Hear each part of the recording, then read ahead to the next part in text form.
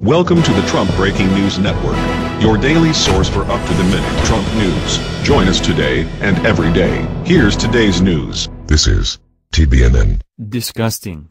Obama tries to sabotage Trump's relationship with Israel on the way out the door. By Jim Hoft. In December, in a final despicable act against Christians and Jews, Barack Obama effectively signed over Christendom's and Judaism's holiest sites to radical Muslim groups.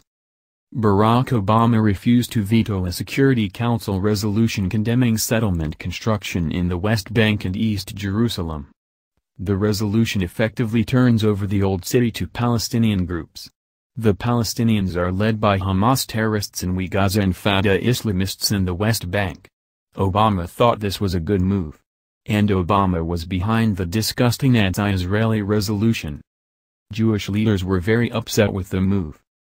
Now on the way out the door, Obama intelligence officials are leaking shoddy information to Israel to smear President-elect Donald Trump.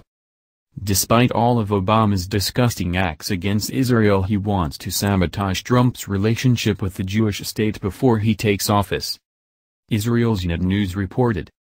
Donald Trump's upcoming inauguration as the next president of the United States is causing Israeli intelligence officials to lose sleep as well. Discussions held in closed forums recently raised fears of a leakage of Israeli intelligence top classified information, clandestine modus operandi and sources, which have been exposed to the American intelligence community over the past 15 years, to Russia, and from there to Iran. The cause of concern are the suspicions of unreported ties between the president-elect or his associates and the Kremlin, whose agents are also associated with intelligence officials in Tehran. These fears, which began upon Trump's election, grew stronger following a meeting held recently between Israeli and American intelligence officials. The date of the meeting is not mentioned to protect the sources of the report. During the meeting, according to the Israelis who participated in it, their American colleagues voiced despair over Trump's election, as he often lashes out at the American intelligence community. The American officials also told the Israelis that the National Security Agency, NSA, had highly credible information that Russia's intelligence agencies, the FSB and GRU, were responsible for hacking the Democratic Party, DNC, servers during the elections and leaking sensitive information to WikiLeaks, which hurt Democratic presidential candidate Hillary Clinton. The American officials further added that they believed Russia President Vladimir Putin had leverages of pressure over Trump, but did not elaborate. They were apparently referring to what was published Wednesday about embarrassing information collected by the Russian intelligence in a bid to blackmail the president-elect.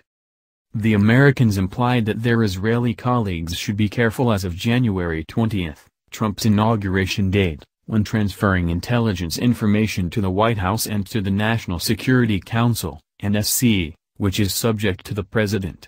According to the Israelis who were present in the meeting, the Americans recommended that until it is made clear that Trump is not inappropriately connected to Russia and is not being extorted, Israel should avoid revealing sensitive sources to administration officials for fear the information would reach the Iranians. That's the news. Join us here every day.